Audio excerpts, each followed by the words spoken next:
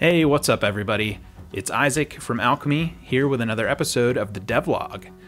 This time around, we're going to talk about some new stuff on the platform like safety tools. We've got lines and veils, we've got content warnings, lots of good stuff on the safety side. There's a new marketplace design with scrollable rows of content. We've got some big tactical mode upgrades, including the ability to scale tokens and hide them from your players. And we've got a preview of a video chat feature that's up for founders right now. If you have a founder account, you can check it out. We'll also be taking a few moments to talk about what's next. This week we don't have any questions, but if you have a question you'd like answered on the show in the future, head on down to the description to get a link to that form where you can submit your question. All right, let's dive in.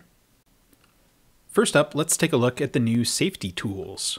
The first thing you'll want to do is head to your user profile and click on the new Safety tab. Inside of this tab, you can configure the lines and veils that you want to apply to any character you create. Any game you join, the GM of that game and all the players will be able to see the lines and veils that you've configured anonymously. There'll just be one big list of everybody's lines and veils. So let's go in and configure a few. We'll do bugs and blood as hard lines that I don't want to show up in the game at all. And then for veils, we'll put eyeballs, I guess. Save these. And now, anytime I'm invited to a game, those lines and veils are going to show for the GM automatically. Now we've jumped over to my GM account, and I'm going to take a look at one of the games that I've invited that test account to. Devlog 5 from last episode, I believe, has that account. Correct, it does. Now over here on the safety tab of the game modal, you can see all of the lines and veils that were configured by the players in this game. You only have to set this up once on your account and it'll apply in any games that you join. As a GM, you can also update your game settings on the safety tab to flag a game for mature content. If it is perhaps not appropriate for all ages and you want that to be indicated on the game card itself, you can turn that switch on. And you can also configure individual content warnings that will be displayed to anyone connecting to your game. So for example, we can put eyeballs and gore on this game and then save it. And we'll go over to my other account to try it out. Back on my other account, I'll go to my games library and find that Devlog 5e game and join. And I'm presented with a content warning screen that shows me the content warnings that the GM had configured for this game, and I have to click on Continue to Game in order to get in there. This is a great way to improve the safety of everyone involved in your game and boost transparency in your game. So be sure to set up your lines and veils and use those content warnings when you have sensitive subjects. Next up, let's take a look at the new tactical mode upgrades. I'm going to leave this game and jump over to my main account where I'm already in this new Devlog 6 game, and I've invited my test account to it already. I've also set up a few scenes to use here. We've got the Dim Light is our default scene, we've got the Overgrown Magic Forest, and the Shadow Fortress, both from the Cheipaku map pack that's available on our marketplace. These are very cool scenes that include a special environmental art piece that was made for Alchemy, and of course the very cool Cheipaku animated map that you can see here with this creepy crawly underneath the purpley stuff under the bridge and the approach to this Shadow Fortress. This game happens to be a 5th edition game, so I can go ahead and grab some NPCs from the 5th edition SRD. Let's get a few different sizes here. We'll take an Aboleth as a nice large creature. We will take a bat. This seems like certainly a bat scene. And let's get a cultist in here too, because this seems like a cultist kind of place. That'll give us a nice medium token to add. So we'll get all those NPCs added in there. And we can start to drop their tokens. Sometime soon we'd like to add the ability to drag and drop tokens in, but for now you still use the old click and token action to place those tokens out on the battle map. The first thing you might notice here is that this large aberration token came in as a 2x2 sized token. So in 5th edition, the size of a token for an NPC will be based on the size of that character. If you edit it, you've got Size, large, 10 by 10. You can select anything from tiny all the way up to gargantuan, and we've included a handy reference on the side for how many grid squares each of these takes up. Let's add our bats and our cultist as well. So we'll put the bats over here.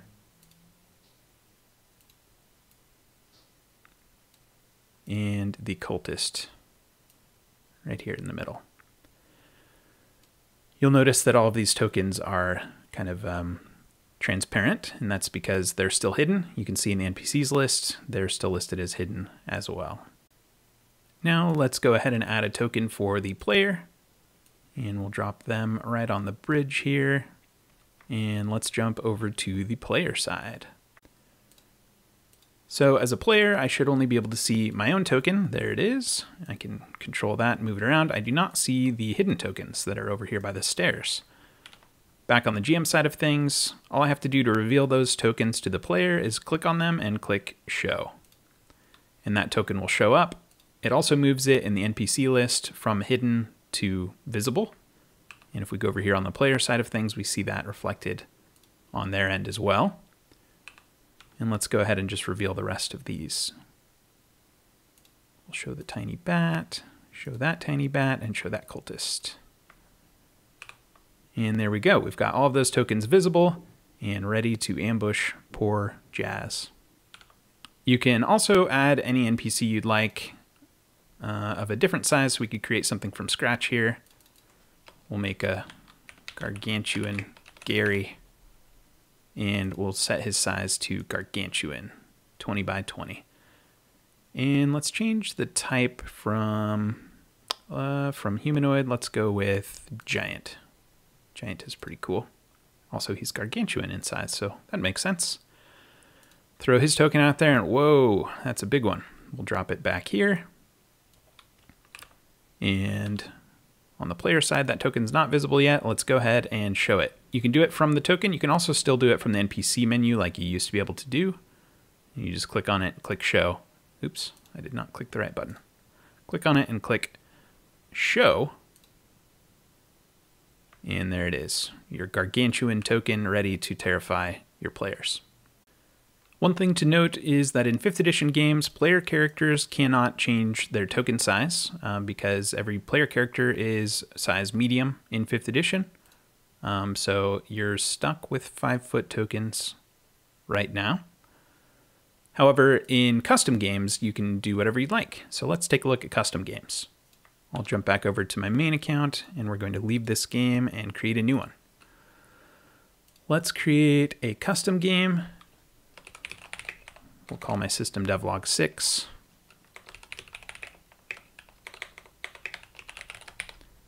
And I'll grab, we'll be looking at maps, so let's add the Chepeku animated map bundle to this game to start with. And let's go into that game. I'll add my test account real quick.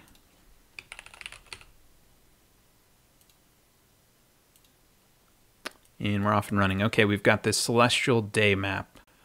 Let's go ahead and create a couple of NPCs for this scene. So I'll jump in here, and in a custom game, this one doesn't happen to have any templates created for it via a connected universe. So I'm just getting the empty character template for custom games. Let's make new NPC 1. And we'll give them a size of 2 by 2.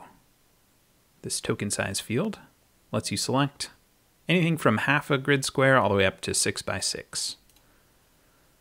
So new NPC 1 has got the nice big 2 by 2 size. Drop this token down. You can just barely see the grid lines on this map. Not a great map to be demonstrating. But there it is. A nice new 2 by 2 token that we can also show. And you can go in and change that on the token anytime. Just in this token size field, we'll make it a 6 by 6. Wow, look at that giant token. And you can add a few more of any size you'd like by repeating that process. We'll add a 0.5 by 0.5 cat. Do I have a cat picture? Of course I have cat pictures. You can also set up differently sized characters for player characters. So we'll go ahead and click on my test account and click play to create a new character for them. And we will go ahead and give them a size of 3x3. And let's say that they are some sort of spooky ghosty guy. We'll just throw this image in there for them.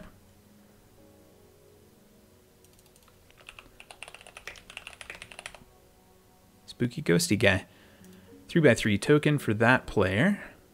And let's drop that on the board. There it is on the tactical map. There we go. So a 3x3 player token is available in custom games. All right, yeah, this is a pretty new feature, so expect there to be a few little things with it as we work on it, but we're actively improving a lot of things about tactical right now, so things are changing quickly. The last thing to note about token sizing is that it's not available for pirate board games yet.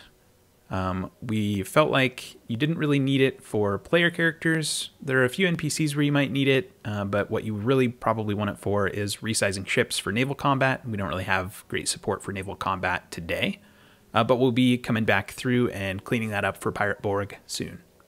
Okay, so that is the new features for tactical mode, including the ability to resize tokens and the ability to show or hide them from your players. Great upgrades to the tactical mode experience, and expect more soon.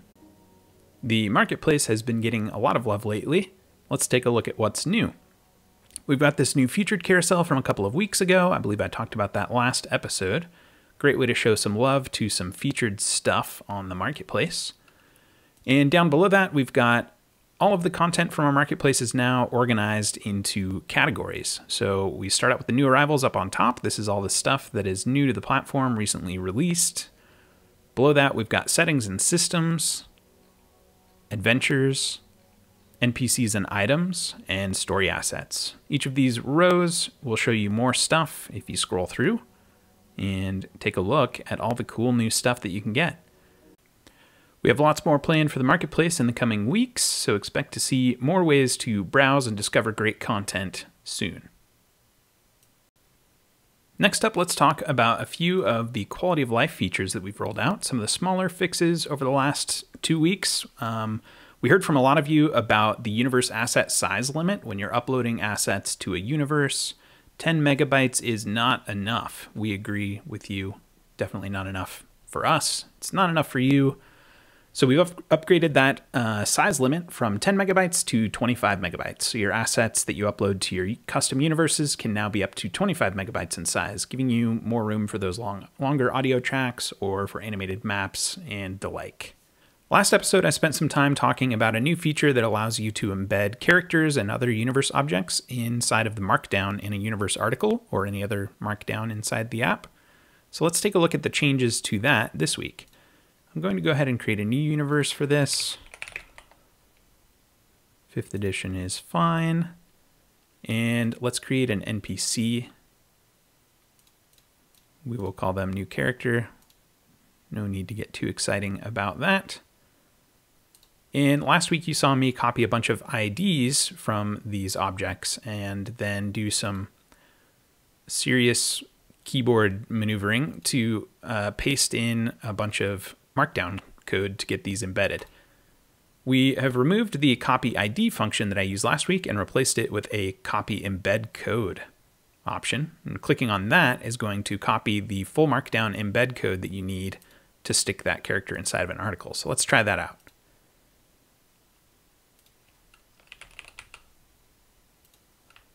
So now if I paste, I've got the full code that I need to make a button for this character. There's their ID, and here's the markdown syntax that we have for creating a button. We'll call that new character. And there's our button to pop open that character sheet for the new character. No markdown keyboard shortcuts necessary. Just copy that embed code. We also have several other quality of life improvements and small changes to the platform that are live today. Head on over to our Discord or take a look at the in-app release notes that you can get from this What's New button to find out more about what has changed.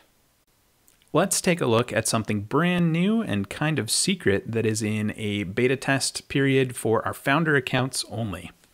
So if you have a founder account, I'm excited to let you know that you can now enable video chat for your games.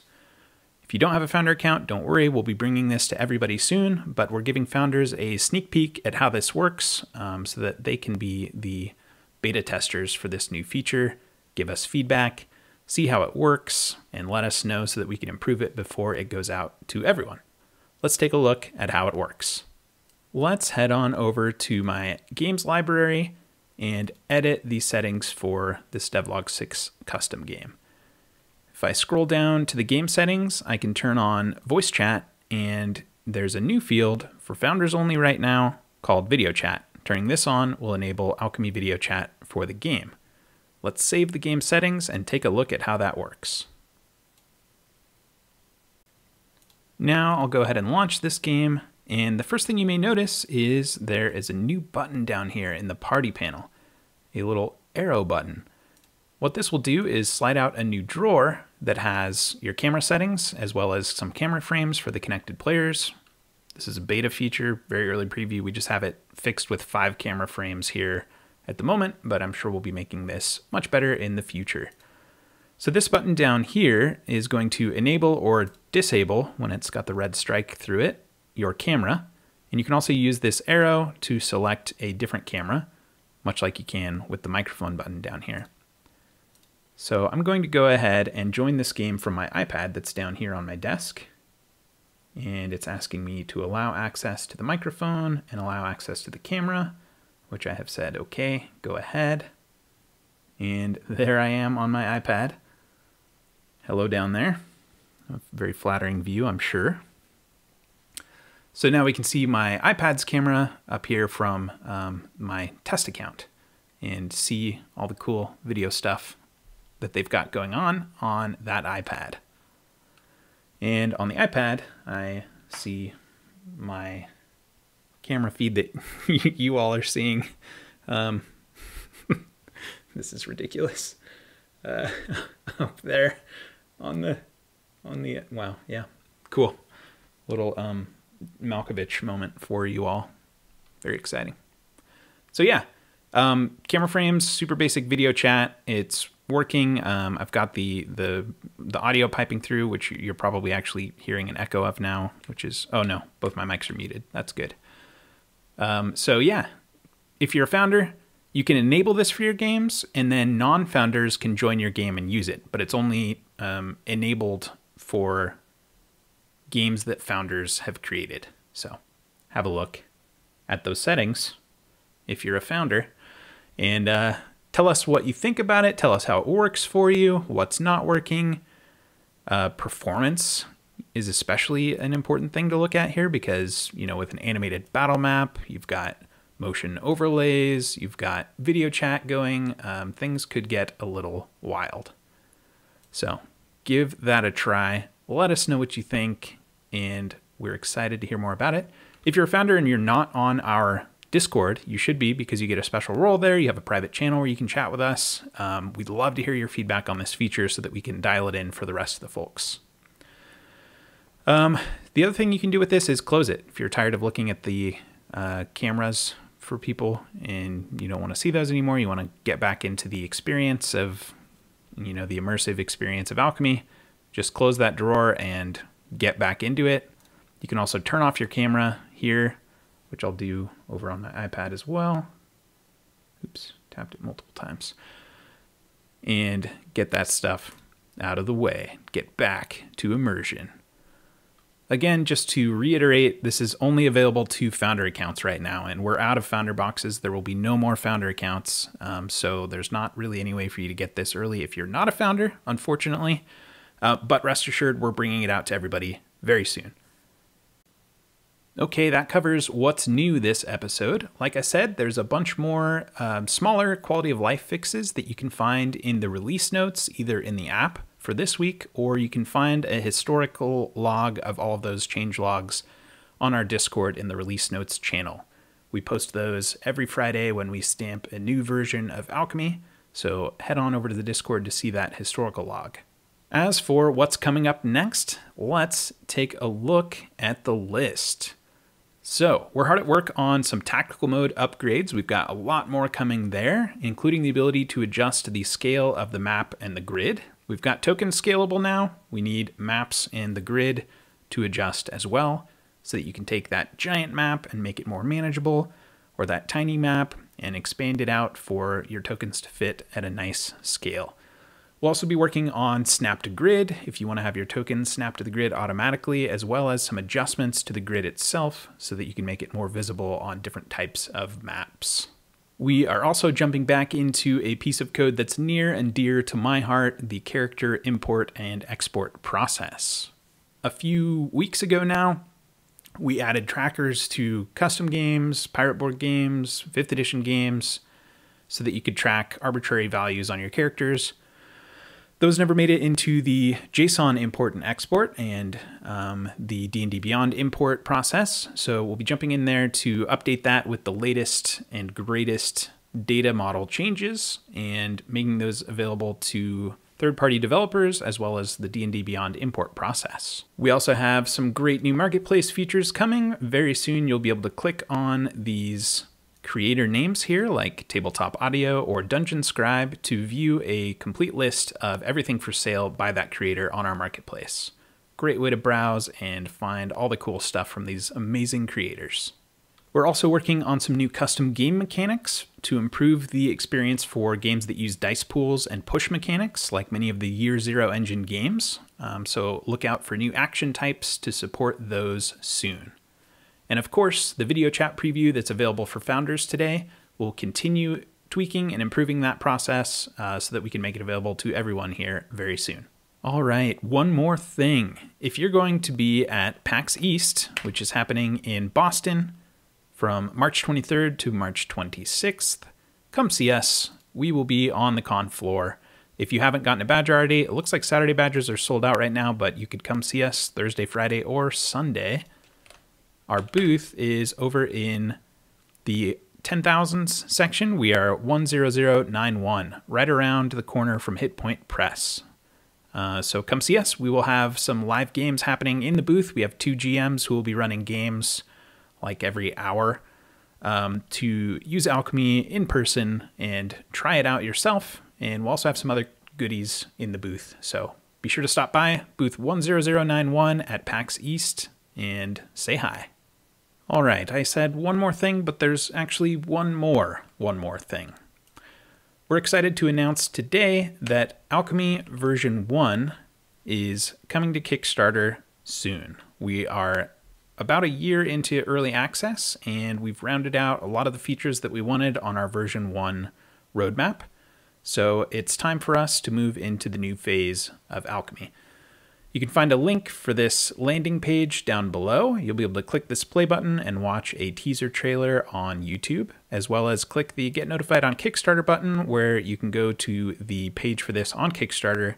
Click the Save button to get notified. You won't want to miss this. We're going to have some really cool exclusive stuff on the Kickstarter, so make sure to mash that button and get notified when we go live. All right, that's all I've got for this episode. I hope you enjoyed it. Thanks for watching. Now let's go play some games.